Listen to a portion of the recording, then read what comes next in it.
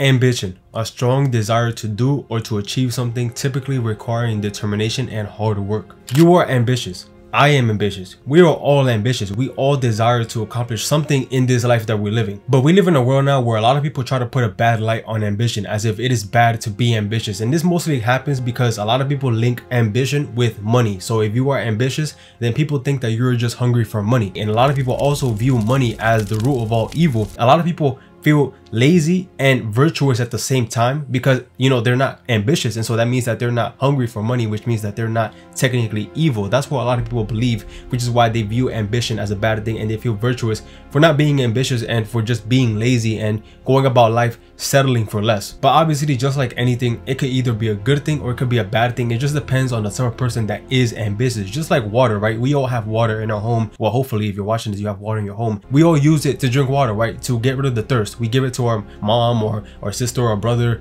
or our friends. Yo, here, drink some water to get rid of that thirst. But we could also use water to drown someone. So you could use water to help, but you can also use it to hurt someone else. Ambition is the same way. Ambition can be used in a negative way by, you know, hurting people in order for you to get what you want, or, you know, abandoning the people who were with you throughout the journey. Those are ways that ambition can be negative because it ruins you, it corrupts you as a person, it gets rid of your morals and your values, and you start to become a whole different person because you're so ambitious. But ambition can be used as a good thing, right? It's one of the reasons why we have skyscrapers, right? Skyscrapers were built by people who were ambitious. It's the reason why we can create businesses that can help other people's lives be a lot more better. We can create tools to make others people's lives easier. Everyone is essentially ambitious, but there are also others out there who are lazy at the same time. And you're probably thinking to yourself, how can this be? If you are ambitious, you can't be lazy. If you have ambition, that should cancel out the laziness that you have. You might think it's not possible to be both things. Like I said, I believe that everybody is ambitious, but there's a lot of people out there who don't know what to be ambitious about. As an example, I can't be ambitious about medicine. I can't be ambitious about being the best doctor or the best surgeon in my city because it doesn't interest me. At one point, I was ambitious about becoming a great boxer. I was training all the time, and laziness was not an option. Laziness was not even a thing in my mind when I was training during this time because it did interest me. I had ambition towards that goal. I can be an ambitious person, but that doesn't mean that I'm going to be ambitious about painting or about art, you know, singing or acting. For a lot of people, their problem is not that they're lazy. Their problem is that they don't know what to be ambitious about. And so what they do is that instead of spending time to find that thing that gives them ambition, that gives them the energy to be ambitious about that thing, instead they go on to follow the normal route that they were given. They go on to become ambitious about something that they don't generally have ambition for, but someone else does. And so because someone else has ambitions for that thing, they follow that path. So they go to school, they get the good grades, they get the job, and then they retire by the time they're 70 years old. In the end, they feel miserable and unfulfilled because instead of finding the thing that they are ambitious about, they instead follow the normal route that they were given. The big problem behind all of this is that a lot of people, to be honest, are closed-minded. They don't allow themselves to explore, to try and experience different things. And because they are closed-minded, they don't actually find out what it is that they're ambitious about, because they do have ambition but they don't know what it is. So they stay stuck in the same spot watching other people master their craft while they sit on the sidelines wishing they could do the same. And then years pass by and they end up reaching an age like they're 70, 80 years old. They are here, you know, their back is hurting, their bones are hurting, they got arthritis, and they're just reminiscing about the days when they had all that ambition, all that energy, but they didn't know where to place it. When I first started learning about entrepreneurship, I've told the story before of how I graduated high school, and I, you know, even graduated early, and I didn't even know what the hell I wanted to do in my life, but I wanted to do something that was on my own. I didn't really want to follow the normal college route. And so I was trying to learn from everybody, right? I was learning from different mentors. Some I would watch for free and some I would actually pay for. And I came across one mentor I remember who told a story of how he succeeded after realizing that college was not for him. He was going to college following the traditional route that his parents had told him to. And while he was in college, he came across a book called Rich Dad, Poor Dad. And that book is like the starter pack for like entrepreneurs. And so after he read that book, he realized the potential that there is in the real world, the potential that he didn't know, the potential that college didn't tell him, school doesn't tell him. A lot of the things that that book says, school does not tell you at all. And so that is like a new world when you read that book. And so that's what happened to him. And he realized that he wanted to become financially free, but college wasn't going to get him there. The problem was that he didn't know where to start. As you guys don't know, when it comes to financial freedom or the path towards it, there are many different ways to get there, right? Back like 40 years ago, there was specifically a certain route you need to take. But nowadays, with the amount of technology that we have, new apps are coming out, new inventions are coming out. Many people out there are making 6 figures online, you know, learning a skill online. There's so many different ways to become financially free. He felt overwhelmed, just like anybody else would feel overwhelmed to know that there's so many different paths to take, but you just don't know what path to take. So he started experimenting. He started trying sales, trading, e-commerce. He tried it all. And then he came across real estate. And when he started to read more books about it and research more about real estate, his interest grew at the same time. And so he ended up going on Google and Googling real estate investing in his city where he was living at the time. And he ended up coming across a forum. I believe it was Bigger Pockets. And when he went to that forum, he ended up meeting a guy on that forum who was a real estate investor for over a decade, and he had already acquired properties. He had done, you know, wholesaling, you know, investing in properties, flipping. And when he came across that guy, he messaged him about wanting to learn more about real estate. He told him that he was a broke college student, but he was willing to learn. Long story short, he ended up working for that guy for free so he could learn the in and outs of real estate. And after a while of learning, he was hooked. In the span of 6 to 12 months, he went from knowing a little bit about real estate to knowing everything that he can know about real estate and becoming a real estate investor himself. He found a passion for real estate, and he decided that he was going to drop everything and just focus fully on it, just go all in on real estate investing. And eventually, by the time he was 21, he had already had his own investment property for the first time. And now, fast forward to today, he is a, you know, multi-millionaire. He's in his late 20s, and he continues to work on real estate because that is the thing that he loves to do and he has strong ambition for. Ambition is what led to the creation of cars, phones, airplanes, the electricity that's running through your home. Ambition is not a bad thing unless you let it corrupt you as a person or you hurt others in the process of you being ambitious. Ambition can be a good thing if you use it to change your life, to help those around you, or to help those around the world. Your problem is that you don't know what it is to be ambitious about, and your solution is to become a temporary mad scientist. A mad scientist has many qualities that, you know, some are not that beneficial, but there's one quality that a mad scientist has, or actually two, and it is that they are open-minded and they are willing to experiment. You see, a mad scientist, he tries many different formulas, he does many different experiments, and one he tries, he fails, he tries another one, he fails, until he tries one that ends up succeeding, and he sticks to that one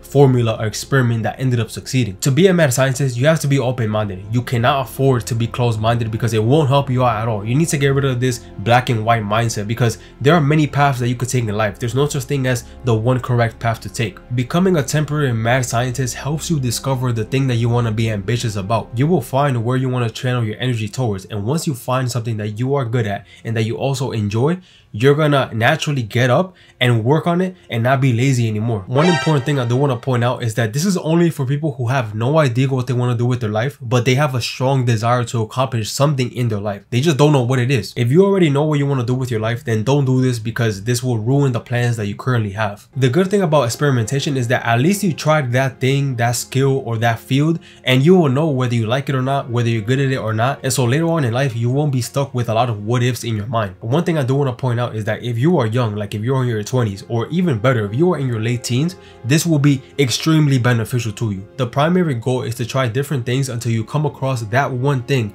that sparks that fire within you and that won't allow you to be lazy daily anymore. Find the thing that lights you up. For some people, it's real estate. For some people, it's trading. For some people, it's sales. For some people, it's YouTube. For some people, it's editing videos, building a business, copywriting. And you want to know what is an easy way to get to know about a subject without investing years in it? Reading books. So go ahead and buy books. There are books on real estate, on SMMA, on copywriting, on YouTube. There's really books about anything that you are curious about. Go and buy a book and read about it, and then see if it interests you or not. See if it's boring, if it's your thing. If it's not your thing and it's boring at the same time, then don't, you know, get into that subject no more and then move on to the next one. I've bought books on real estate, on sales, on social media, and I've gotten to know the subjects just by reading the books without investing years on it. Now, the internet is low-key like a portal because you could go on the internet and literally learn anything it is that you want to learn about. Like any subject that you have in mind, you could go on the internet and literally learn about it. It's like you're entering a whole different world once you go on the internet. So use the internet portal. Watch YouTube videos on subjects, buy courses or mentorships on subjects, become an open-minded student. Now, once you do these things, if you still find yourself being lazy, then ask yourself these two questions. Is the pain of staying the same less than the pain of change? Visualize the life that you're currently living, and then ask yourself if you are okay with it. And if you are, then that's that's fine. Don't do anything about it. But if you're not okay with it, then you got to do something different right now, or in a couple of years from now, your life is still going to be the same, and you're going to look at yourself in the mirror and you're going to wish that you had done something different years ago. Some people already know what they want to do, but they still find themselves being lazy. And sometimes you just need to really ask yourself if this reality that you're living right now is painful, because if it's not, then you're not going to do anything to change. You know, there's really a lot of truth in the saying that you won't change until the pain of staying the same is greater than the pain of changing. And the second question you need to ask yourself is, are you merely interested or are you actually committed? If you are only interested, then you need to make sure that you have these 4 ingredients so that you move from being interested only to now being committed. One is a burning desire. Many people are only interested and not committed because they lack a burning desire. If you truly desire something so badly, you will do anything to commit to it. So make sure that you have a burning desire for the thing that you want. Create meaningful goals and don't chase superficial goals, and don't chase someone else's goal either. Number 2, critical tasks. Committing to something is hard, especially if you don't even have any idea what it is that you need to do. You might have a goal in mind, you probably already know what to be ambitious about, but you don't even know where to start. So make sure that you find the critical tasks that you need to do, and then create a plan on how you're going to achieve those tasks day to day. Make sure that you create structure in your day as well, because if you're someone who's lazy naturally and like you struggle with it a lot, having no structure in your day or any routine is going to make it even worse. So make sure that you create a routine and structure in your day so that you get those tasks done throughout your day. Number 3, count the cost. Anything that you want to commit to has its own cost. This can be money, time, energy, risk. You might need to spend money, you might need to spend less time with your friends, whatever it may be. Everything that we commit to has its own cost, and you need to be aware of what those costs are so that when you finally embark on that journey, you're not surprised or you're not discouraged when you find out that you might need to spend less time with your friends, or you might need to spend a little bit of money in order to get this thing going. And number 4, act on your commitments with discipline. Even if you have a burning desire, there are going to be times where you don't feel like doing anything. This can be waking up early, going to the gym, reading that book, or getting those critical tasks done in your day. In these moments, you need to apply discipline. The way I look at it is like this. Imagine I want to start a fire. Let's say the fire is the desire and the wood is discipline. In order to start the fire, I can't, just add wood on it and expect the fire to start. I first need to start that fire. And then once I start that fire, I need to start adding wood to it so that the fire can continue to, burst in flames and continue to, keep itself up. And because if I don't add any wood and I just, light up the fire and then, it starts flaming up a little bit, if I leave it for a bit of time, it's gonna get put out eventually, because you need to put more wood in order for the fire to continue. And so the wood, which is the discipline, needs to be added on the fire, which is the burning desire, in order for the fire within you to be lit up. That is the same way you should view yourself, as desire and discipline working with each other. You can't just rely solely on desire or solely on discipline. You need to make sure you have both in order that it can work in your favor. The last thing I want to point out is that you need to be careful in not staying stuck in the mad scientist phase. In 365 days or even in 2 years, you would have already explored many different subjects. You would have explored many different skill sets, many different fields, and by that point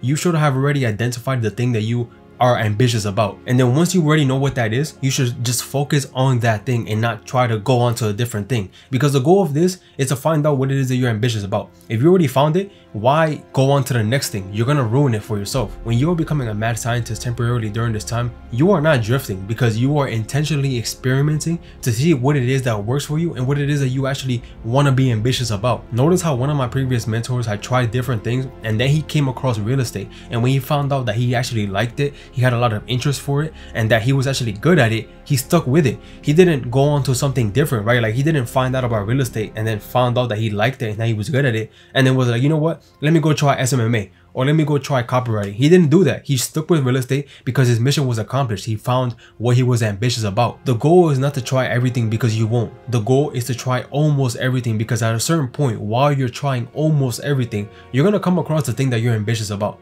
You're gonna come across the thing that you are good at and that you also enjoy doing. And once you come across that thing, stick with it. Focus only on that thing, and then stop the mad scientist phase. Become open-minded. This is something that actually helped me in my life, to find out what it is that I'm actually ambitious for, what it is that I'm good at, and that I also enjoy doing. And I know it's gonna help you out as well. Now you're gonna know what path to embark on.